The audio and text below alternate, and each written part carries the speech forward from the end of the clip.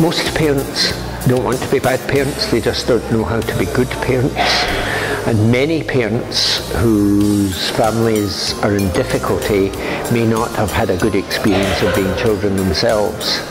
So the kind of projects, the kind of interventions that do encourage cohesion in family life are those focused on helping parents attach to their children, helping them to understand the baby's needs, show them affection and so on.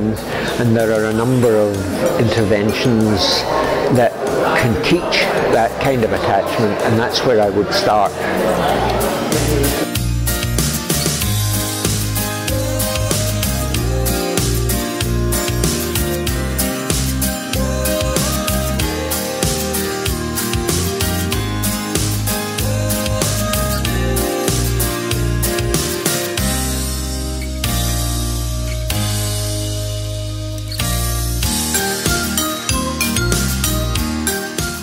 And what we would like to see is, first of all of us, as we get older, thinking about how things are going to be when we are older still.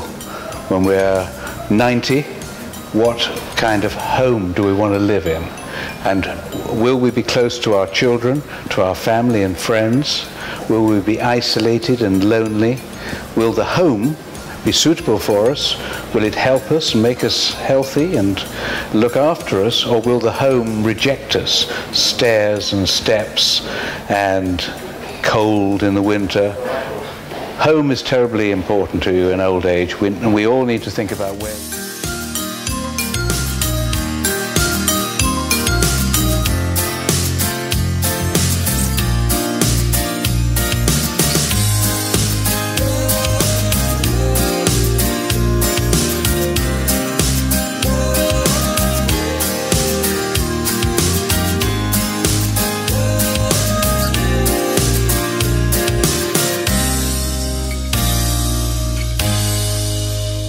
And if people don't feel that they have a home, a place of their own, a place where they feel safe, then they're not going to be able to contribute to wider society, whether it's in a paid employment situation or whether it's in a volunteering capacity, whether it's just being a good neighbour to other people. We can't do any of those things if we don't have this place called home.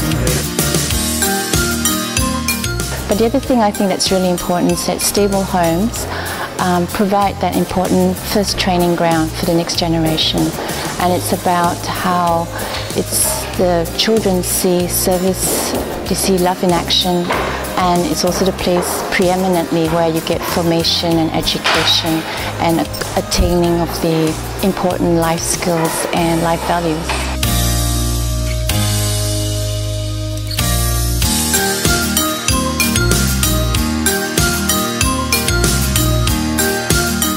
Policies in general, public policies, economic policies, social policies, impact families. I think we can learn a lot from that area. So there's a lot to be done in the research on this as well.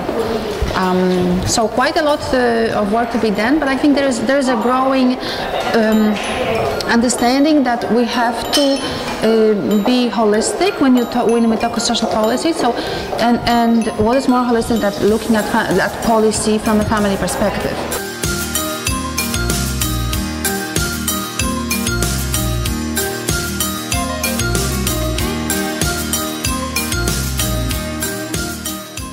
The Home Renaissance Foundation Conference is very essential, especially for PhD students, because it gives you that opportunity to talk about your research and see what other people are doing, especially if it's very much related to home and health and society. And it's also very important because obviously my confidence level has gone up by 2-3 bars, so it's very important as well to be able to go out thinking that what you're doing is relevant and there's a lot of societal impact attached to what you're doing.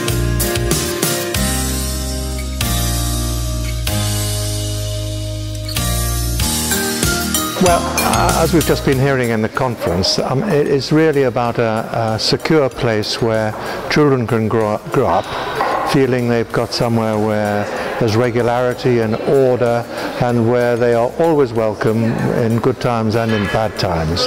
And it's provision of a nest, really, for all the people who live there, and most of all the kids.